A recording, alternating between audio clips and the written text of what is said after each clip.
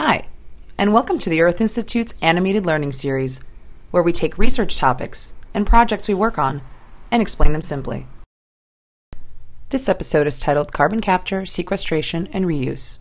The Basics. First things first. Climate change is largely due to carbon dioxide. But why? Because we burn lots of natural gases and coal in power plants. And gasoline in cars. The emissions then go into the atmosphere and stay there, heating the planet. So, what can we do about it?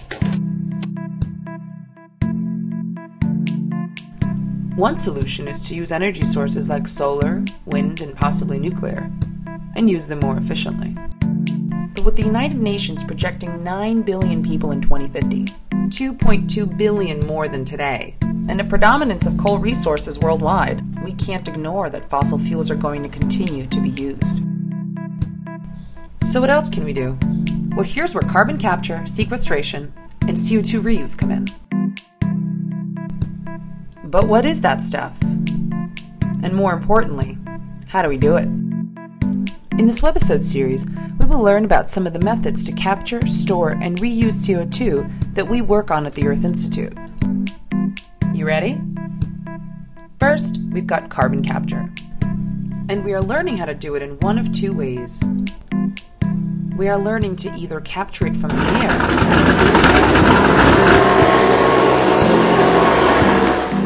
or directly from inside the power plant.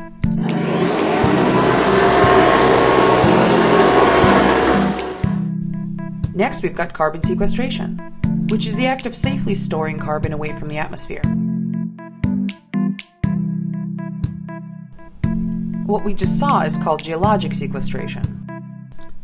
Similarly, there's sub-seafloor sequestration. Whoa, lots of S's in that one.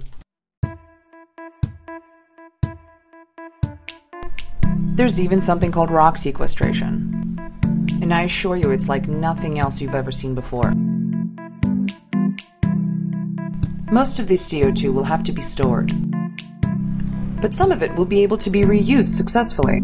One possible reuse is paper filler.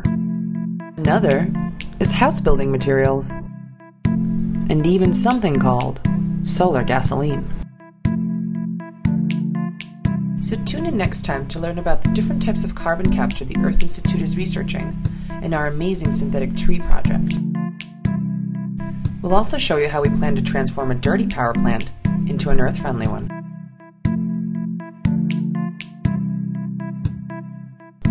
See you next time!